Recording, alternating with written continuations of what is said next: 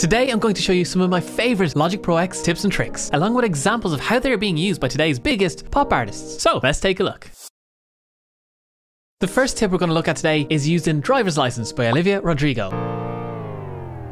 So once we have our fade tool selected, we can hold down Command and click and drag across the audio file. And now we have a fade at the end of this audio. But if we right click or Control click, if you have 3 tools selected, we can select slowdown and that will emulate a tape slowdown. Let's have a listen to the piano without any slowdown. Just one B flat major chord that holds. And then with the tape slowdown, sounds super cool, but we're getting some extra artifacts at the end of this piano roll down that we don't want. So what they do is they just automate the volume. So if we press A, click on the track, we can see volume selected here. And then we just drop the volume down when that other piano starts. Perfect piano note. And then cuts.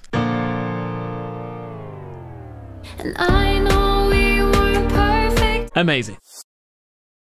For tip number 2, we're going to look at Elo Milo by Billie Eilish. Let's have a listen. Where did you go? I should know, but it's cold and not. Vocal width is super important in Billie's productions, so we have to look at stereo panning. In Logic Pro X, it's super important we know the difference between mono track and stereo track, and we can tell that in our audio tracks. Go to the top left here, we can see 2 inputs, makes it a stereo, or you can change it to a mono if you click on it and we've only 1 input. Now in the case when we have a stereo input, we have to watch out for our panning. If we right click, our 2-finger click, we can see there's a difference between balance, stereo pan, binaural pan. Balance takes either the left signal or the right signal or a mixture between the both of them. So if we select balance and go fully to the left, this is going to take only the left hand signal of our stereo audio. If we 2-finger click and go on stereo pan, all of a sudden we're looking at panning, so we're taking the full signal. So whenever you have a stereo audio track, 2-finger click, open up the stereo pan, go to the bottom, move that up to the top. Now it's acting as if it was mono. Both the right and the left are at 1 single point. And now we're able to pan that stereo track as if it was a mono track. You're not losing any of the signal as you would if you were using the balance pan. And this type of stereo panning can be very useful. Say you have a string section and you want only the violins to be maybe from the left to a third in, as you would if you were facing an orchestra. That's how you'd hear it, that's how you'd see it. So like that for maybe our violin ones,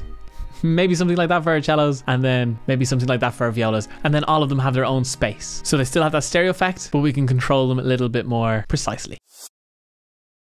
Tip number 3 is where we have harmony. 2 out wide, hard panned, and then we have 2 that are panned 40 left and 40 right. Click on the top, hold down shift, click at the bottom, go shift, command G, and then we've made a sum group, which is pretty much the same as an auxiliary bus, but visually it's a lot easier to see them all connected together, and we can collapse all those tracks in if we want to. So just like an auxiliary track, we can put on effects onto all these vocals at the same time. So say we wanted to EQ these interestingly.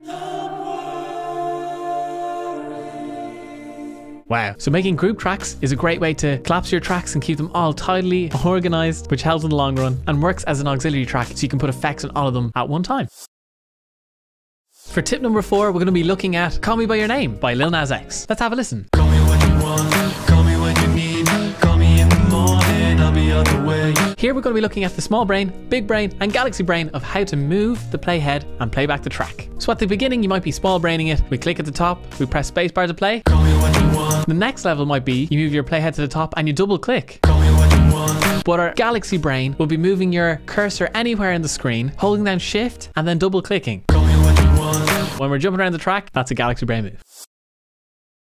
Tip number 4 has really helped me speed up my workflow, and that's by getting 3 tools up there at the top. By default, you'll only have 2. We go to Logic Pro X, Preferences, General. We click on Editing, so we're changing what right click does. So if we select is assignable to a tool, then we will have 3 tools ready to go at the top. The one on the left is when we just normal click or left click. The one in the middle will be our command click. The one on the right will be a right click or 2-finger click. In order to get that right click back, you need to hold down Control and click, and then you'll have the old right click tools. The great thing about having the 3 tools is they'll also pop up in our piano roll here. So you can use them for, say, velocity or whatever you want. For my main 3 tools, I love to have the pointer tool for normal click, fade tool ready to go with our command, so if I just need to fade any audio tracks. I love having the marquee tool. There's so many great uses for the marquee tool. So if we right click and drag over, say, our kicks here. So this is our kick pattern for every 2 bars. We could use command or to duplicate, or a personal favorite of mine is command J. And what we're doing is we're consolidating that into 1 audio file using our fade tool. That's like a bonus 5.5 tip.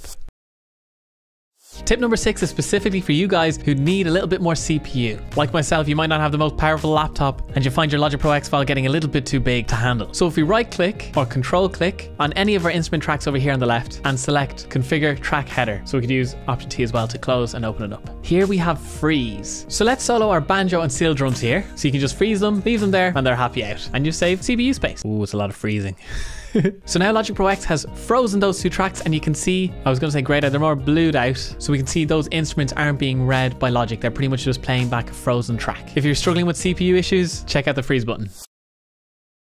Our final tip 7 is beautifully simple, but when I started streaming over 1 year ago, all my viewers were like, why are you going over to the inspection tool over here and making all your edits from there instead of pressing X and opening up the mixer? So use X to open and close your mixer. It makes life so much easier, especially if you're only using one monitor. If you have any favorite Logic Pro X tips or tricks, feel free to leave them down below in the comments so we can all help each other out. Also, let me know if this video helped you at all and if you'd like to see more videos just like this. Well, I really do hope this helped in some way, whether it be with your creativity, your efficiency of getting around Logic Pro X, or maybe even saving some CPU. You don't have to buy the new laptop quite just yet. Best of luck with the music, Megan. Cheers.